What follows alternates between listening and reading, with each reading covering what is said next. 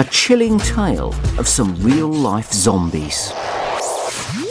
Eric Williams from Delaware was mopping his kitchen floor when a dead beetle began to mutate in front of his eyes. From its body, something long and worm-like was emerging. And Eric wasn't the only one to witness this miniature horror.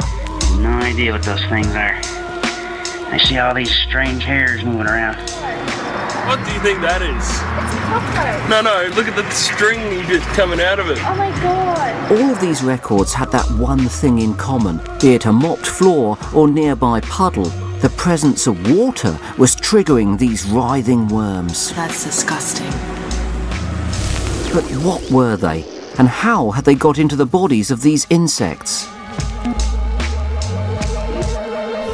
Biologist Janice Moore has spent her lifetime fascinated by this particular weird event.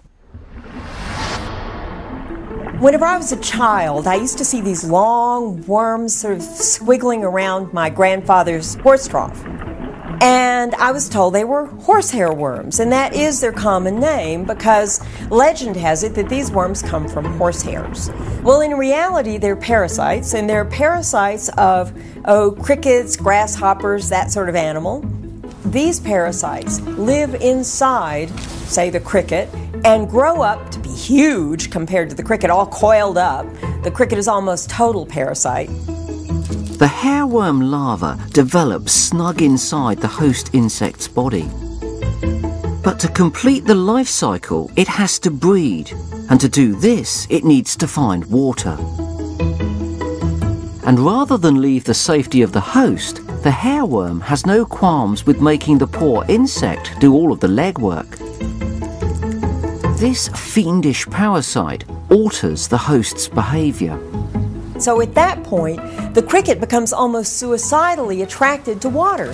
And they've been reported to jump into toilets, into dog watering bowls. And if the hairworm's big enough, the merest hint of moisture can be enough to tempt it out. What is it? I've never seen anything like that before. Keep an eye out for these miniature body snatchers, because they're found here in the UK too. In fact, in every corner of the globe, super sneaky parasite species have found ways to get others to do the hard work for them. For example, the mind controller that lurks in German gardens. So there's a really fun parasite. The scientific name is Leucochloridium, and it actually lives in the intestinal tract of a variety of songbirds. The parasitic flatworm reaches maturity inside the digestive system of the bird and casts out its eggs in the bird's droppings. This would be the end of the cycle for Leucochloridium if it weren't for the garden snail that finds bird droppings irresistible. When they eat these eggs, the egg hatches, and the little larval parasite, a flatworm called a trematode, moves into the tentacles of the snail. And there it grows up into a kind of a striped mass. The snail's tentacle is now one enormous, pulsating flatworm brood sac.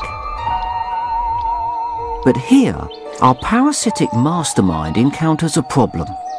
Just like the hairworm, it can't breed in the snail. To lay its eggs, it once again needs to be back inside a bird's intestinal tract. So how does the fickle flatworm complete the cycle? Mind control. It forces the usually reclusive snail upward toward the light. Once exposed, the snail's tentacle is a pulsating grub on a plate. Birds will look at this and say, aha, good to eat, and they'll eat it. And in that way, the life cycle is complete. Now, the poor snail is the middleman. It might just get out alive minus a tentacle. But other hosts are not so lucky. Our next parasite requires its host to make the ultimate sacrifice. So one of the most spectacular examples of zombie behavior is that of ants infected with a fungus. If you're battling for space in the rainforest, hitching a ride on the back of an ant would seem to be a clever tactic. But it's not nearly clever enough for the cordyceps fungus, which is a bit of a control freak. Mind control, that is. The fungus enters the body through the ant's windpipe, where it begins to extract nutrients from all but its major organs. As the fungus grows, it eats the ant alive, whilst leaving it with just enough of its faculties to move. And the reason why it does this is brilliantly devious. To cast spores, the fungus needs to be high, so it floods the ant's brain with chemicals, forcing it on an upward march.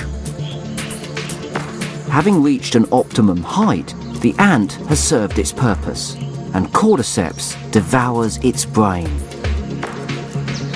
Before, with a final flourish, it bursts through the exoskeleton and casts spores into the air.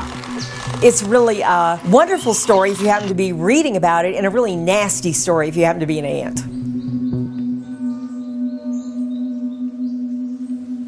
One of my favourite types of body snatchers actually lives in UK waters. The larvae of a species of tapeworm inhabits the stickleback. And just like all of the other parasites we've been looking at, when it needs to breed, it needs another host, in this case, birds. Quite obviously, it doesn't leap out of the mouth of the stickleback into a passing bird. No, what it does is very cleverly modify the stickleback's behaviour, causing it to flip over onto its back and reveal its bright white belly, making it far more obvious to predators like herons. Now, I know it's a sad end for the old stickleback, but you've got to admit that when it comes to parasites, mind control is a fiendishly effective survival technique. Bending the will of others for your own gain is not exactly the most altruistic of survival methods.